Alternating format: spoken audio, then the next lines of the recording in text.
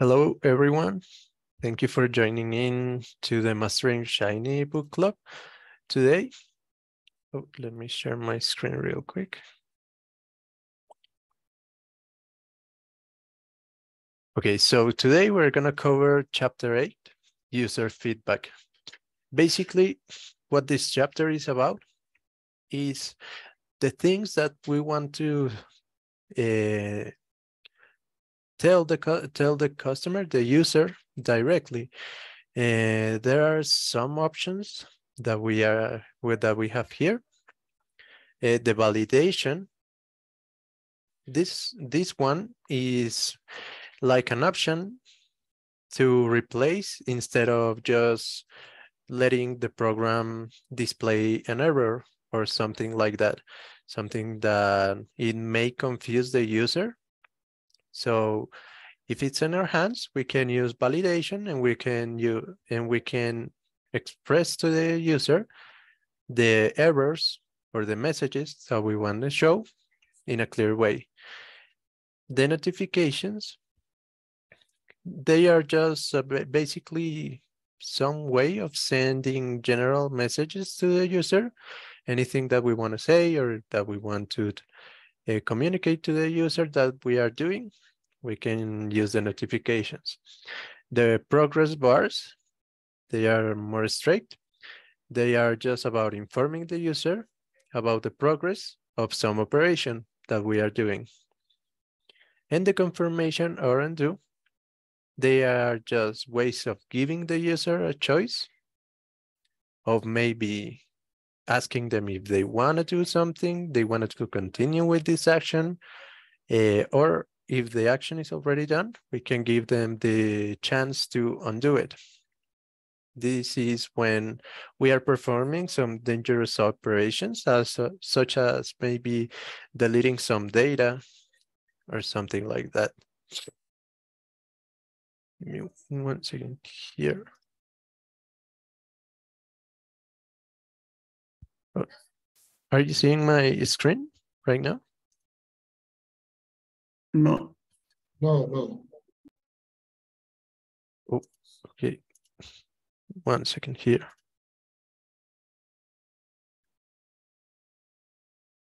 I don't know what happened. Okay, can you see it?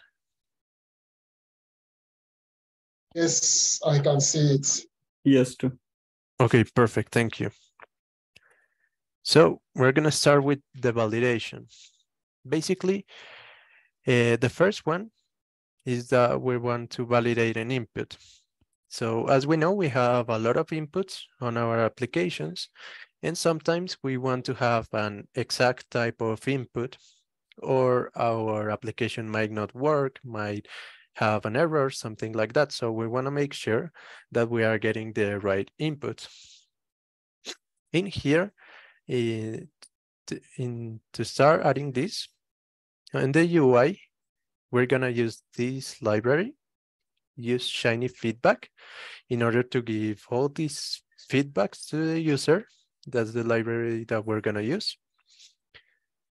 In here, what we do, well, we call the library. We have an input, a numeric input. We're going to have the ID of n, and we're going to set the starting value to 10, and we're going to have an output that is half. So basically, that's what we need to put on the UI. Nothing new up until now, and just the Shiny feedback library that we were going to need. Let's see here an example, and I think I need to, where was global options?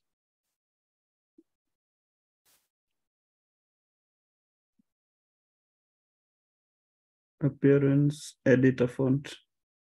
Yeah. Okay. Perfect. Okay, so let's do it here.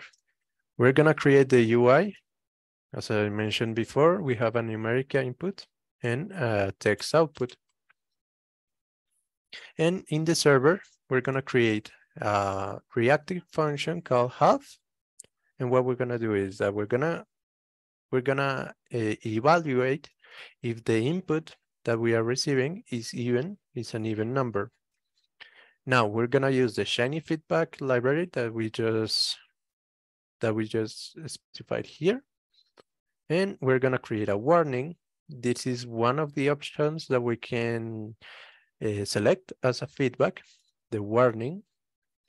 And what this is gonna have, this feedback have three important parts. The first one is the ID, the input ID. So this is the ID of the input. Here we have it that the input is N. Here we have a logical like calculation that based on that it's going to show the warning, or it is not going to show the warning. So in this case, it is going to evaluate even if it's a logical value, true if it's even number, and false if it's not. And if it's not even, it will show this option, that this is the last part of a feedback, the text part that this is gonna show. If we have that, let's see what happens here. Let's see how does the app look. Okay, perfect. So here we have the input that we want. A 10, we can change it. But what happens if we put a 7, a 5? It tells us, it shows the warning here. Please select an even number. That's the text that we specified. So it shows the warning, but it still calculates the half of it.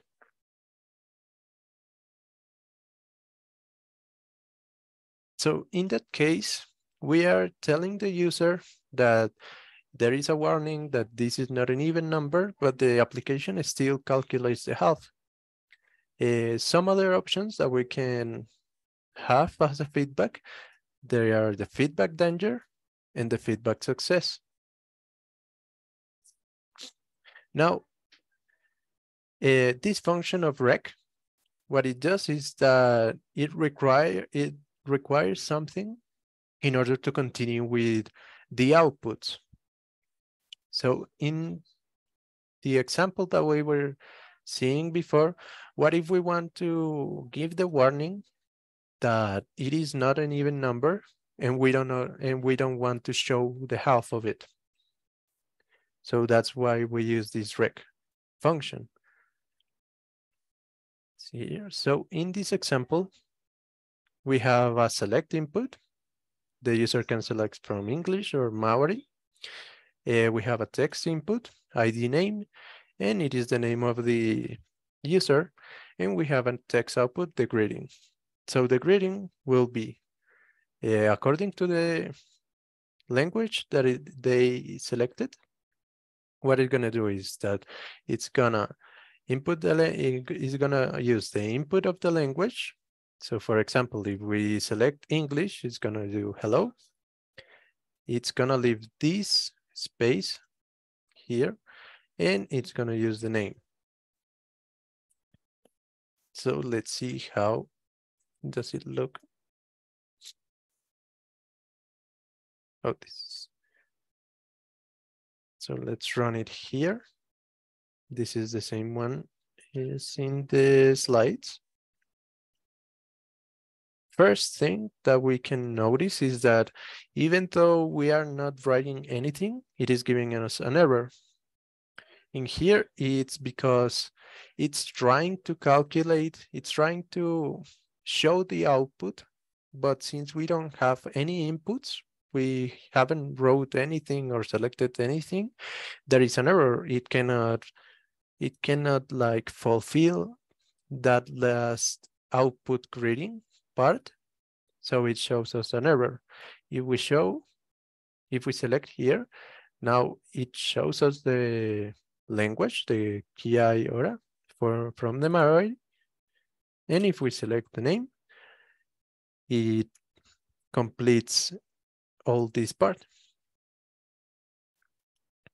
But if we do not select this one first, it's gonna show us an error. That's why we use the require function, the rec function. So in here, what we're gonna do is that we're gonna select, it is the same application, but instead here, we're gonna call that function. And what we're gonna do, and what we're gonna tell the application to do is that if we do not have the input language and the input name, don't do this. Don't try to show the output. Don't try to like calculate this paste function and don't show anything. So let's see how does it work. In here, we are only changing the server. So let's see, we have the require function here. And if we run the application, here we can see that we haven't selected any language input. We haven't selected any name input. So the required function, it tells the application to stop right there, maybe to stop right there. I will say it like that, to not calculate any output until we have the required language and the required input name. In here, we selected the input language, but the require function, it requires language and name. So it's not gonna show anything until we have both. And here we have that. After we have both of them, both of the inputs, it shows us the output, the greeting output.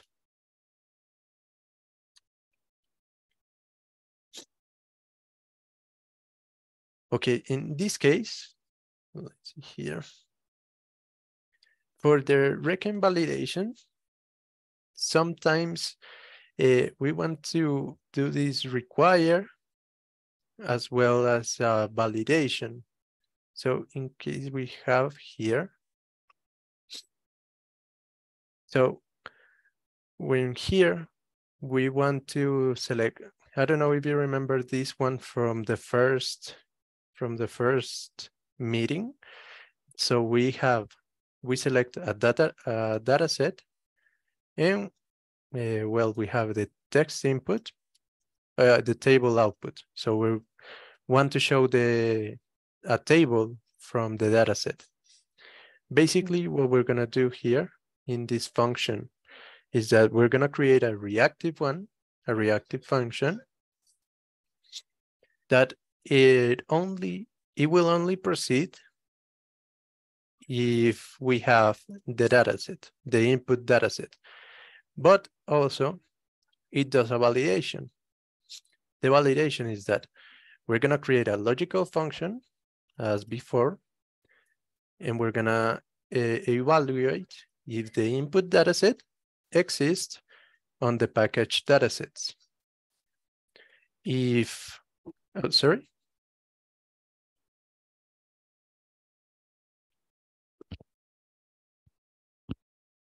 Okay, in this case, what we're gonna do is that we create this logical evaluation that we are telling that we are checking if the dataset that we wrote here, it does exist in the package dataset. So let's see, if it doesn't exist, what we're gonna do is that we're gonna create a feedback danger type, and it is gonna show a message that says unknown dataset. This require exists, this cancel output true. I didn't understand it a lot. I don't know if maybe any of you have any idea on how to explain that part, the cancel output?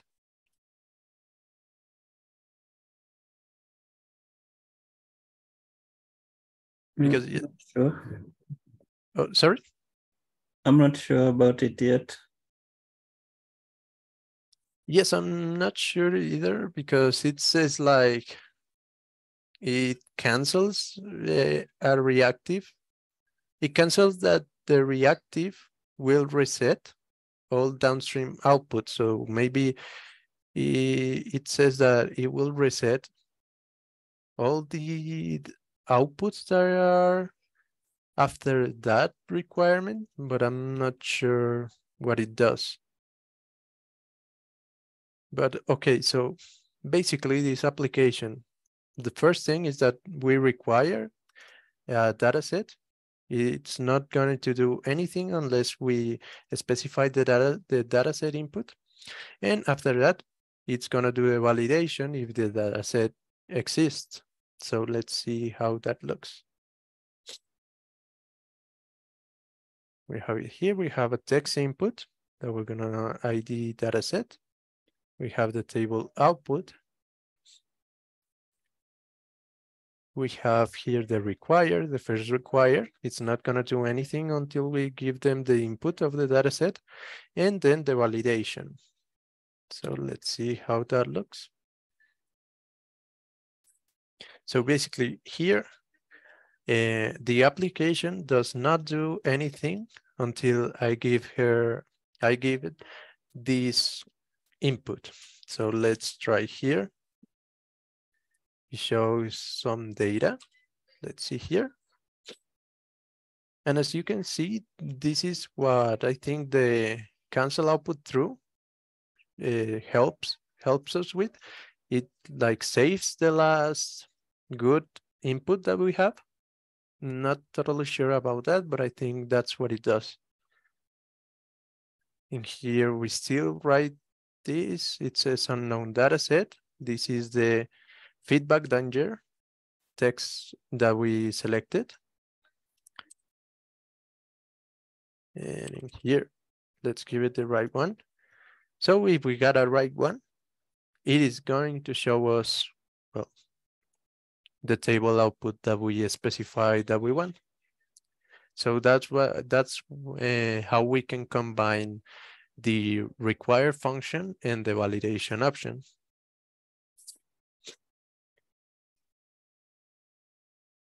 Okay, in this case, what we're gonna do is that we can select this function, validate message. It will stop the execution of the rest of the code and display a message instead. So in here, what we are going to do with this application is that we're gonna do 3 transformations: the square, the log, and the square root of a value of a numeric input. We have a numeric input with the ID X and a select input with the ID trans. And we're gonna select a text output. We're just gonna show a text output. So basically what we're gonna do is that once we have the numeric input, it can be anything the user wants. But if the input is less than 0 and the input and the transformation is the logarithmic or the square root, we're gonna use this validate function with the message parameter, and we're gonna express that X cannot be negative for this transformation. And everything else above that, well, it's just gonna cancel everything else above that, and it will show the message. If it's positive, what we're gonna do is that we're gonna run the switch option.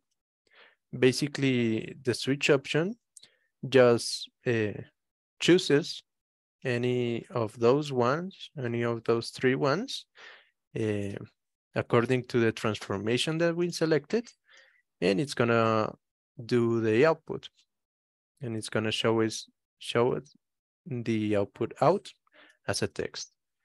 So let's see how that works here.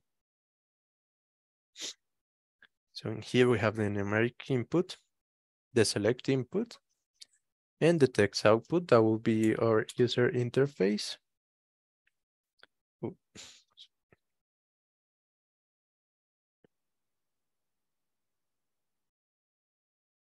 And we have a server where we have our logical, like our logical value, where it depends that input X If it's 0 and if the transformation is log or a square root, it will show that validate message.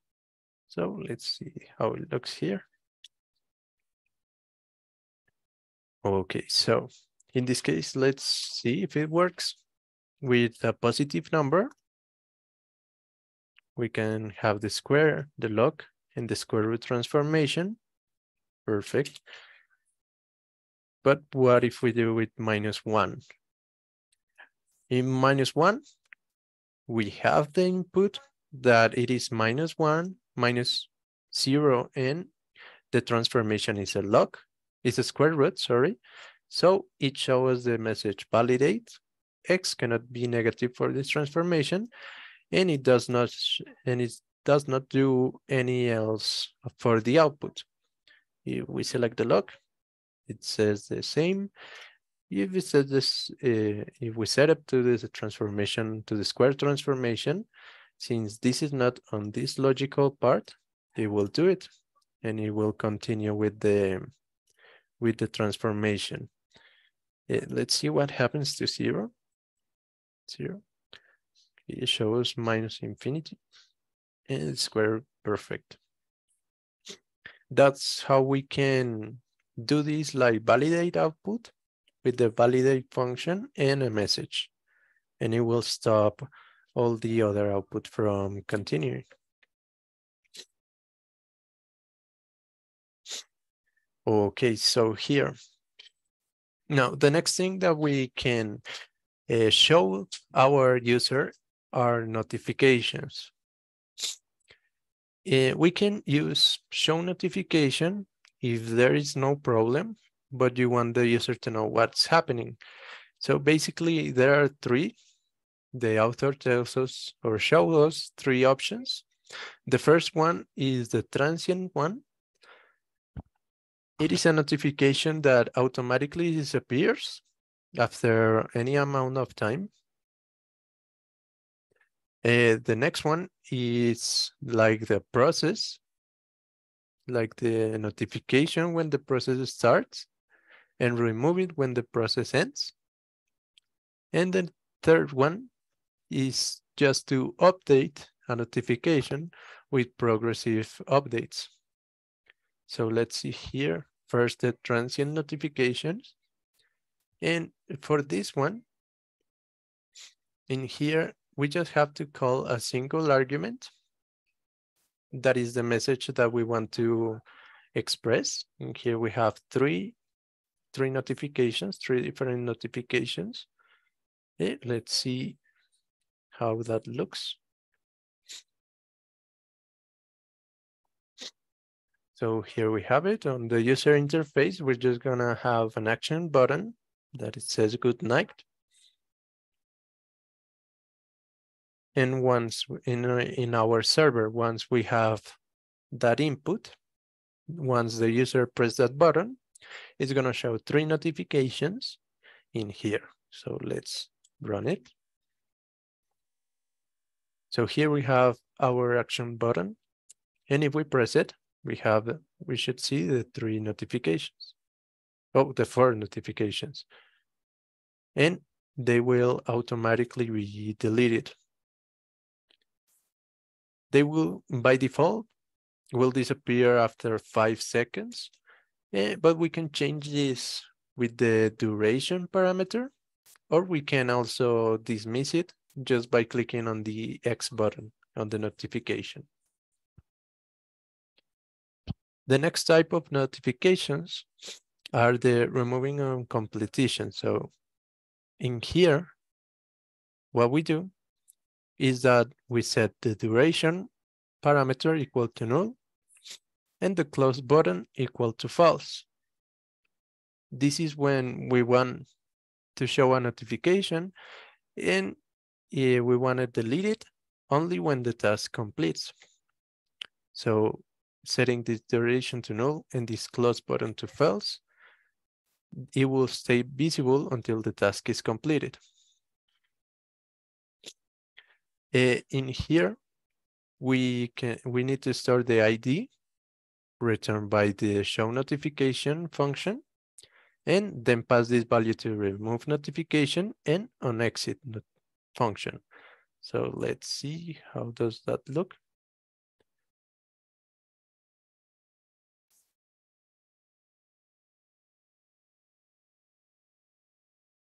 Oh, okay, so this is an example, but we cannot run it since it will like try to read a CSV file from our computer. We have not seen those kind of functions until now. We will see it in next chapter. So basically, that we're gonna do is that we're gonna save the ID from show notification. The notification will say reading data as specified before. We have the duration equal to null and the close button equals to false. And we're gonna set the on exit function with the remove notification, the ID that we just showed. And after the CSV is read, when we try to read the CSV, it will show us the notification. And after it's completed, the notification will go automatically. Then the next type of notifications that we can show is the progressive updates. So in here we have multiple calls to show notification, and it will show us multiple notifications, or we can capture the ID from first call and use it in subsequent calls. So let's see how that looks. In here, we're gonna create just a table output on our user interface. And what we're gonna do here is that we're gonna create a server, and we're gonna create a notify value that is a function with the message and ID equals to null. And we're gonna create a show notification with the message, the ID. We're gonna store it here as ID with the duration equals to null and the close button equals to false. So it will be a part of this removing on completion. It will also remove on completion once the progress is done. So let's see here. In here, we're gonna create a reactive function with the ID. We're gonna call the notify function with the message reading data. And we're gonna select the ID that we already created here. And we have these four ones. So basically what they are gonna do is that they are gonna pop up one by one. And when the process of the table is completed, they will disappear. So let's see how that works. So you can see here, 1, 2, 3, 4, and we have our table. So this is a way to like show the progress that you are doing for your application, show the progress of some process that your application is doing. And these are some different ways that we can do it. Okay, this is it. This is all for the notification part. So now we're gonna move to the progress bars. In these progress bars, basically what we're gonna do is that we're gonna select like an interactive way of showing the user the progress of some function that we are doing or some process that we are doing.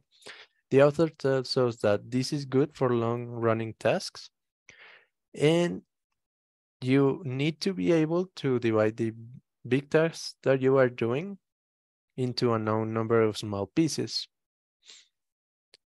And well, they each should take roughly the same amount of time. So we'll start with mshiny, with this one. So in this one, we're gonna use the with progress and the inc progress function. In here, let's see how that works. We're gonna create a UI with a numeric input. We're gonna ask the user how many steps for the progress bar, just to show an example, and an action button that just says go to start the progress bar. And in here, the server. So we have the data, and we're gonna use the event reactive function. So as soon as the user clicks on the input go, that is the action button. With this, we're gonna use this one with progress. We're gonna select the message, computing random number, and we're gonna create this iterative function. This iterative function, what it does is that it's gonna like show a progress, even though the function that we are doing, it does not take any time to run. But this is just as an example to show how we can use the function. So let's do it here.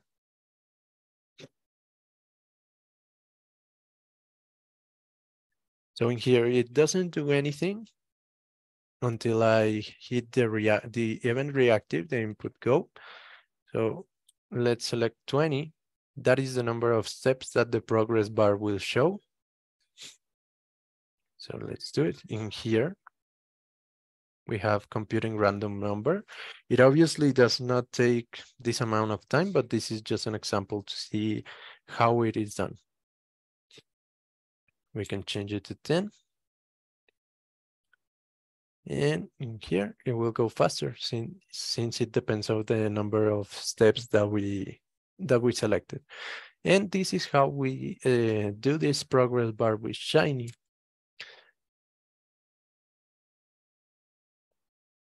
In here, the next the next option is the waiter.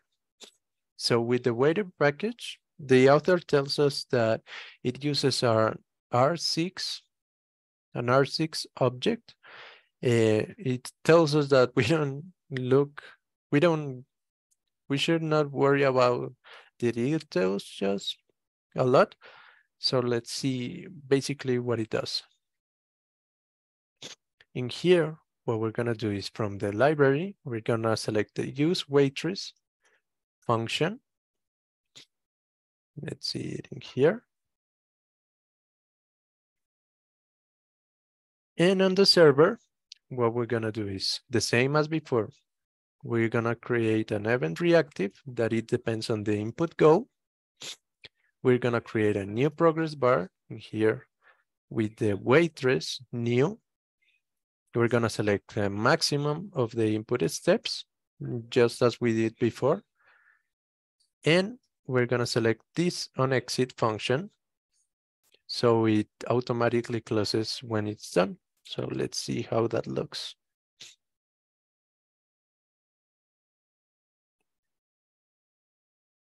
So basically we have the same function as before. We have, let's select 20 steps.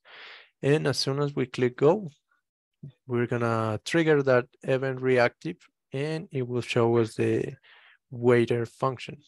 As we can see here, this is just a bar on top that it will do 20 steps until it reaches the end.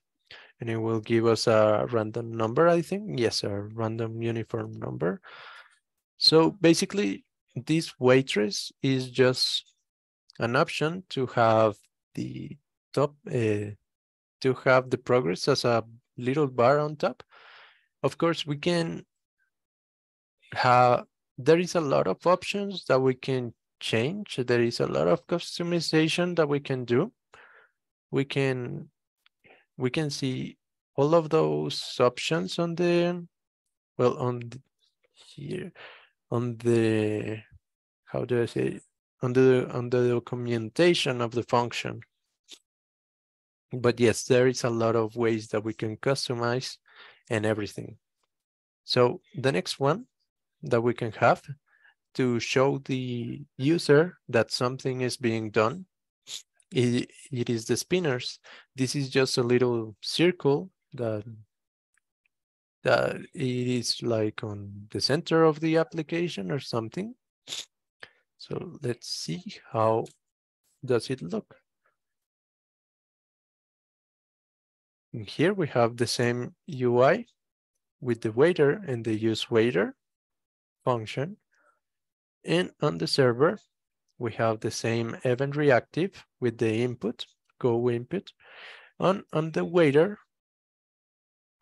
we're gonna create a new waiter and we're gonna say that is show. This is different from this one, as this is waitress and this is waiter.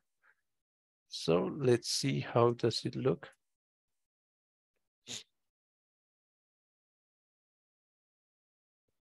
Okay, we have our application here and we are not doing anything. The application is not doing anything, but when we click go and we set up the event reactive, it will show us the little circle here.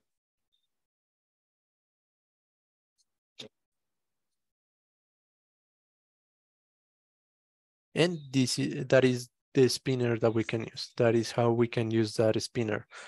In this case as well, there are a lot of options. There are a lot of customization options. Let's see here. In here, in this user interface, what we're gonna do is that we don't want the spinner to occupy the whole application. So instead of doing that, we just want the spinner to occupy the plot output part of the application to show that it is loading the plot, only the plot. So in here, we're gonna create a plot. And let's see here. And the input on the server, in here, we have the same event reactive that it depends on the input go. And in the waiter, the same as before, but we're gonna specify that the ID is equal to plot, the one that we created here for the plot output. So it is going to show only for the plot. Let's see how that looks. We're going to create go, so it starts. And you can see that it only occupies the space of the plot that the plot will have. So it does not cover everything. Maybe we have a plot here and a table here, and we just want to show that the plot is loading. So we use this option, and it only is going to show this part. Yeah, that's cool. And sys.sleep is the seconds that the spinning takes. Sys.sleep 3. Oh, I'm not sure. Or if you could change it in your function maybe to 5, and we see whether the duration of the spinning will be longer or something. Yeah. Okay, let's try it. Let's try with an exaggerated one. That's 15. So yes, I think it is. Yeah. Yeah, that's the duration that it takes before. Okay, yeah. So I guess that is the sys.sleep. Is the duration that it will take. Yeah. Okay, perfect. Thank you for that. As I was mentioning before, we have a lot of customizations. Let's see this one here. All the different spinners that we can have.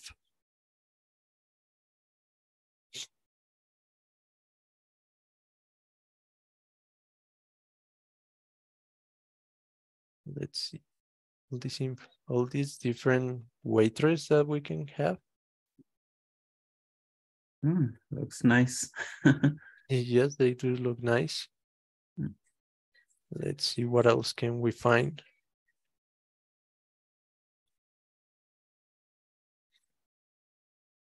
Let's see the spinners that we can have. Oh, there are a lot. A lot more. Can you put the link on the chats? Yeah. Sure. Let's see here. Here we have all the customization for the waitress and the spinners everything that we can show in the user interface. Wow. And the last part, it is the confirming and undoing. This is just to confirm that the user wants to do an action, or if the action is already done, that to have a way that we can undo it. This is for, the author says that this is best for potentially dangerous actions like deleting things. So let's see how we can do it. The first one is explicit confirmation that the author creates a dialog box with model dialog. I was not familiar with that function, but basically it creates a dialog. This is the text that it will show. The title, and here we have it. The action button, we have cancel and the ID, and the action button, okay, the ID, and what it shows, delete. And since this is the important one, we set it as bottom danger, so it has that red color. So it's like this is the way to create this pop-up box dialog. So let's see here. We're gonna create a UI only with an action button that says if we want to delete all the files with the ID delete. And in here, what it basically do is that we're gonna observe the event delete, this action button. And in this part, it's gonna show the model, but it's gonna show this pop-up blocks that we created here.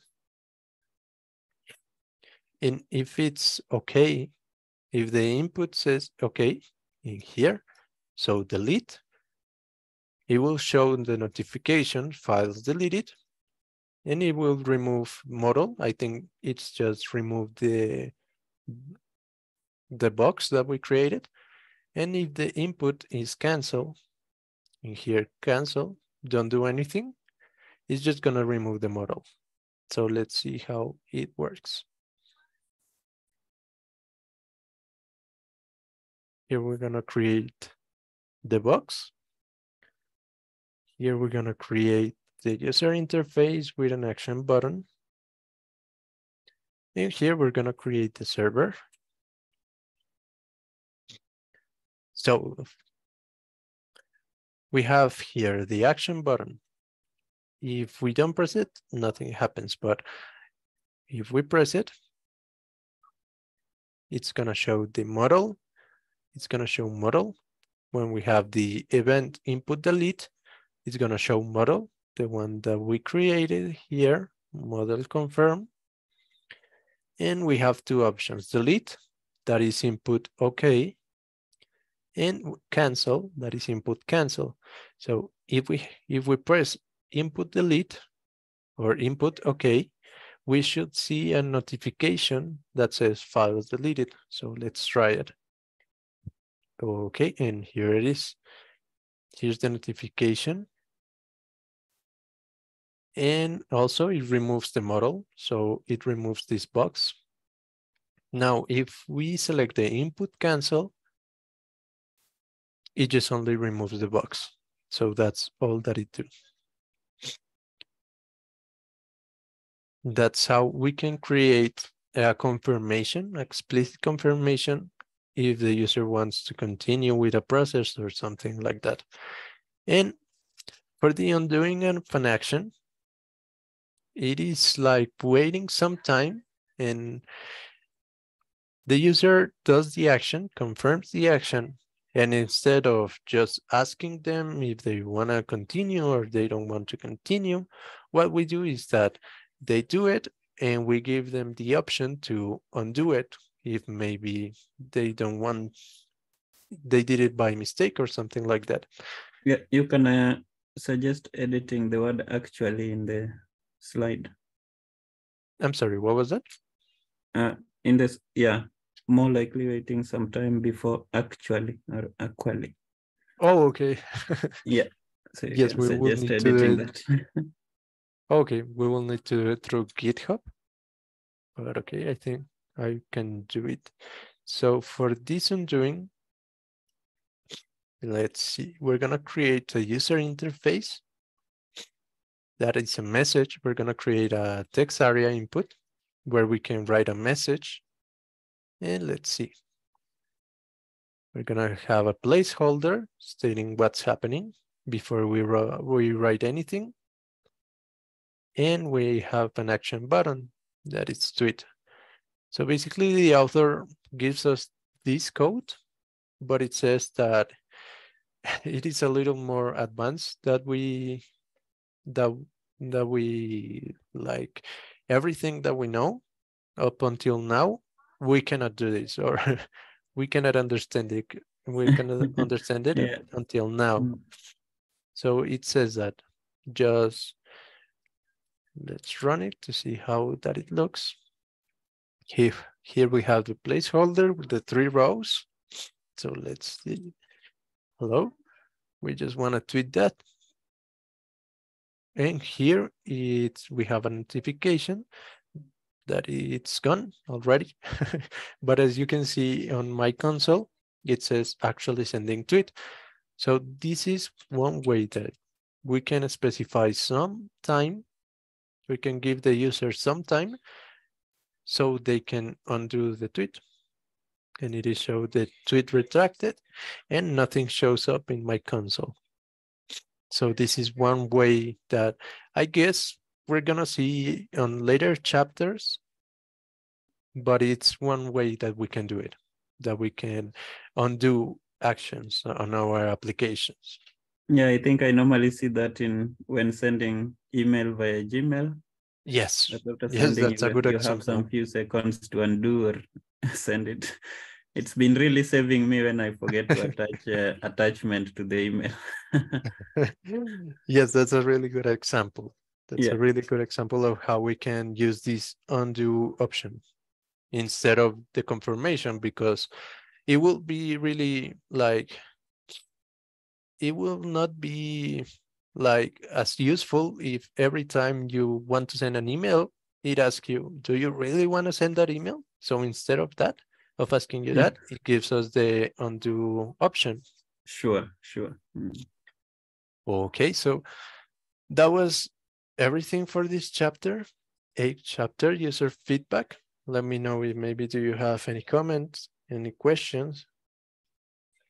Yeah, I find it very important, considering that this is how best we can interact with the user and get to make some changes or confirm some actions which are crucial for running models.